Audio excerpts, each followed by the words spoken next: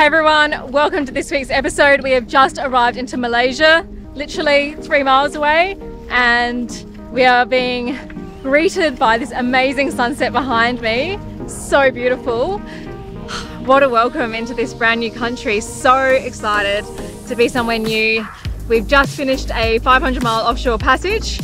So we are going to go back in time very briefly to start this episode from this morning, where we are on the home run to finishing up our offshore passage from Thailand to Malaysia across the Gulf of Thailand. I hope you guys enjoyed this episode. If you like sailing content, then make sure you subscribe to our channel. And yeah, without further ado, let's get on with this week's episode. I'm Terysa, this is Nick, and this is Ruby Rose 2, our floating home. Join us as we settle into life on board our brand new catamaran, documenting our adventures and never shying away from the reality of boat life. Subscribe to our channel and leave a comment because we love to hear from you, and a big thanks to our community of patrons. Good morning. Good morning, good morning, good morning. Day 4? Day 4. Morning 4. It is 27 minutes past 7. I look like a sack of shit tied up with string. But hey, 4 days on passage, but what do you want? And the good news is the wind seems to have filled in a little bit. I came on to watch at about 4 AM.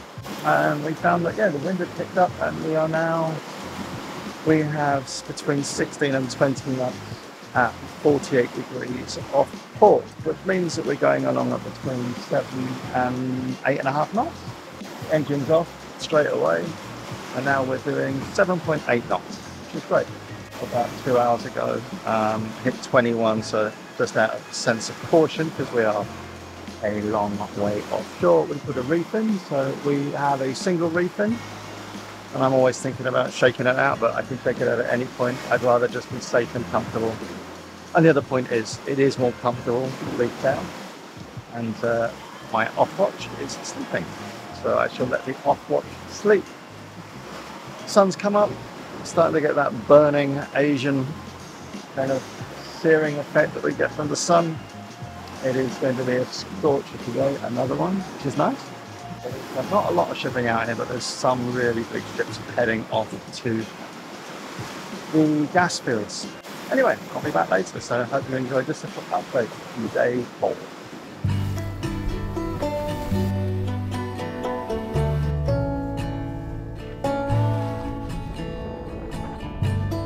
In last week's episode, if you didn't get a chance to watch it, first of all, I'll put a link in the description below. But if you don't have time to watch it, although I suggest you do because it was a good episode, we set off from Pattaya, and we had I guess what you would describe as a slow and slightly frustrating passage down towards Malaysia. We had very, very light winds, and what winds there were on the nose. So we were motoring into it, very frustrating, but it's all good because we saw some dolphins and we had a little bird visitor, and we just settled into life when we're offshore, which is a different kind of pattern to, you know, obviously when we're at anchor or living on board, but not actually on an offshore passage. There's a different rhythm to it where we're on watch for 3 hours or so, and then off watch, and when we're off watch, then we're mainly like sleeping or sometimes just reading or relaxing, and when we're on watch sometimes we're doing those things as well. But it's got a very specific rhythm to it. So we're all now settled into a bit of a routine, and this is day 4 of our passage towards Malaysia. Finally the winds have swung around a little bit, as I kept on reassuring Nick that they would eventually, but it felt like I was getting everything wrong for a while there. But anyway, and we're getting about 15, 16, 17 knots at about 45 degrees. So we are happily sailing along, and the sea state is pretty comfortable. Everything's pretty comfortable. The sun's out, sky's blue, and Ruby Rose 2 is just very, very happily sailing along. We are honing in or homing in? Is it homing in or honing in? Anyway, we are approaching Malaysia.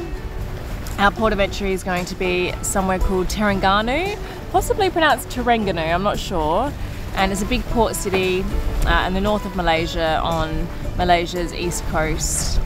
And we need to clear in there and possibly do some reprovisioning, get some Malaysian SIM cards so we have internet because we don't have Starlink, and yeah, just relax and rejuvenate and recuperate before continuing our journey south towards Singapore, because ultimately what we want to do is get to Phuket. Because if you haven't already gotten up to speed, we are on a bit of a mission to get to Phuket ASAP, because we have a ship leaving Phuket in only a few weeks' time, so we've left it all very late, and Ruby Rose 2 is going to be on that ship, and we are going to get her shipped to the Mediterranean. So very, very exciting. I wanna go there someday. I know we're going somewhere, into the danger zone. It all points right to that. I set myself aside, lead the way on this drive. If you don't know the way, we can stop and make a change. I know we will. So good to be finally sailing.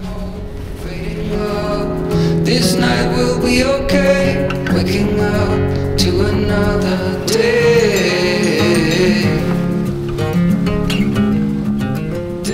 So a quick midday update. Yeah, meal times all over the place. To celebrate 467 miles and 40 to run, Terysa made some pain au chocolats. I didn't make them, I think they're free. Yeah, obviously you're not making like French pastries from scratch. But I said to her, do you want to film this? She's like, she just looked at me. She gave me that look to say, no, I want to eat it. Anyway. I do want to eat. Well, I bought them frozen from the supermarket on my little shopping trip, and now we're going to try them. That's it. Yeah, it's really hot.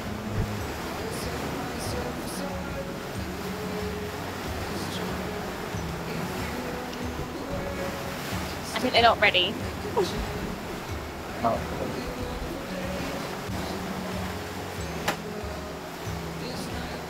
Alright, I think it's time to get this fishing rod out, see what it can do. My hopes are not high because we have a very, very poor record when it comes to catching fish. But hey ho, let's give it a go. Ready?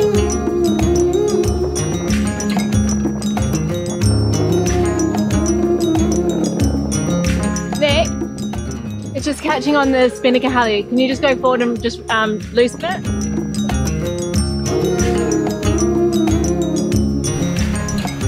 That's better. Wind dropped off. We're only doing about 5.5, 6 knots. Only 6 knots after doing like 2 days of 4 knots. And now we're doing more like 8 knots. 8 knots? Happy days. It's better? A bit more?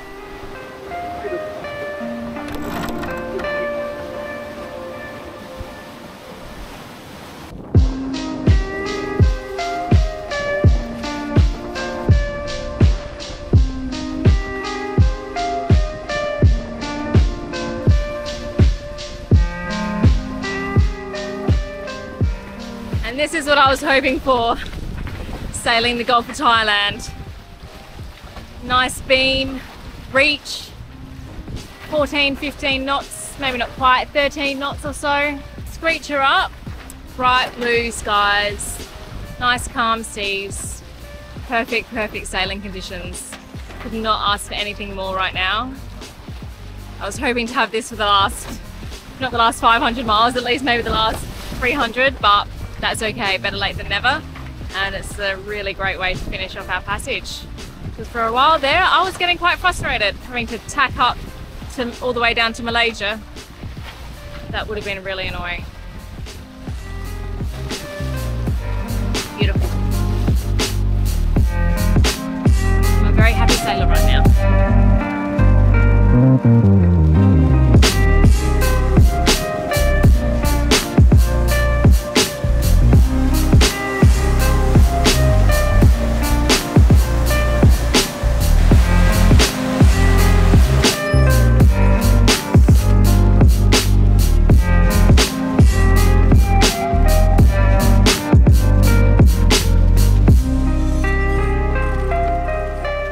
I've just spotted land. We are 16 miles away and I can just make out the twin islands that we are going to be anchoring off tonight. We have a rope, unfortunately, caught around our prop.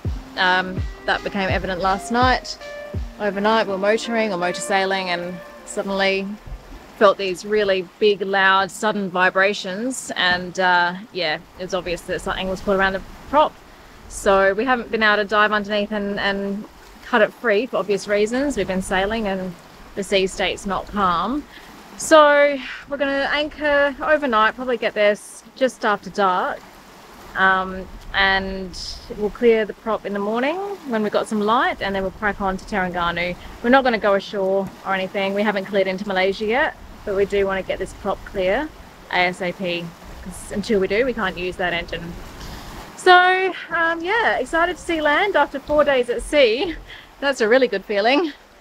And I mean, it's a bit of a race against the clock because it's dark in about 2.5 hours and we've got 16 miles to go. And we've just lost the wind, so we're only doing 5 knots at the moment, so that's pushed our arrival time out a little bit.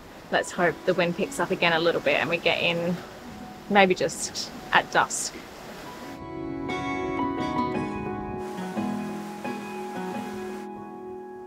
It is 5:40 on Sunday. We set off at 9 AM on Thursday. We have done 507, 508 miles to an anchorage. Yeah, so we're going to just stop off here. There's a little anchorage.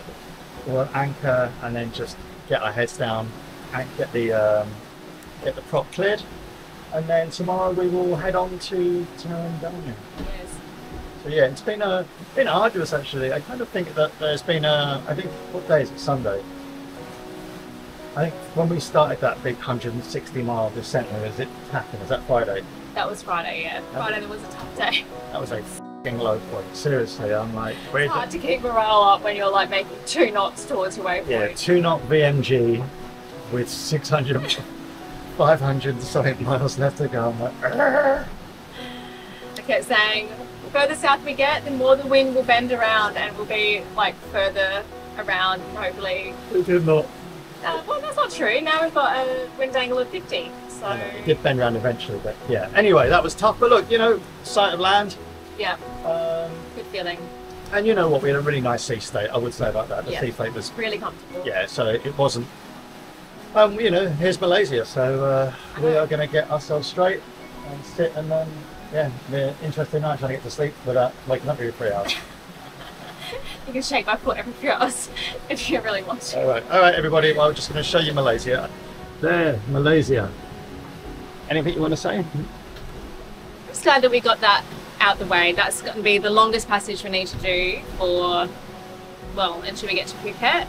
You know, we've broken the back of it. We've done, hopefully, we've certainly done the longest passage.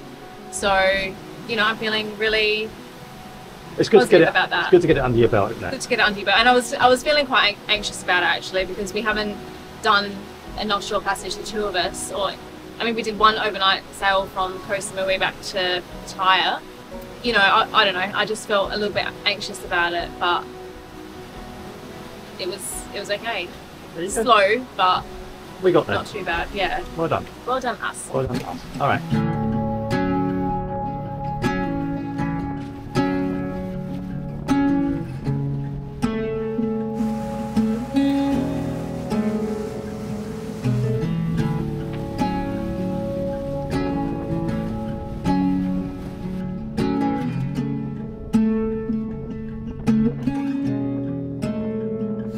Welcome to Malaysia. But that was a lovely sunset. You can still see it behind me. We are 3 miles away from our anchorage and the sun has just gone down, which means that we'll be getting there, I think, just as the last rays of light leave the sky, which is, you know, it is what it is. That's okay.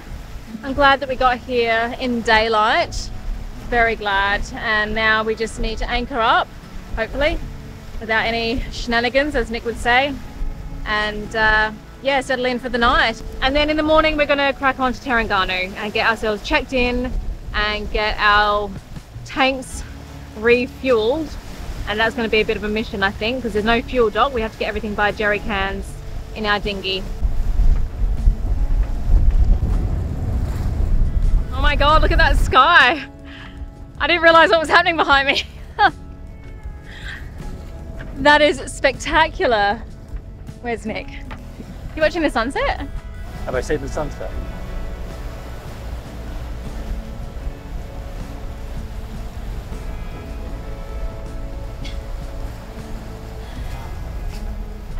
Nice welcome to Malaysia, eh?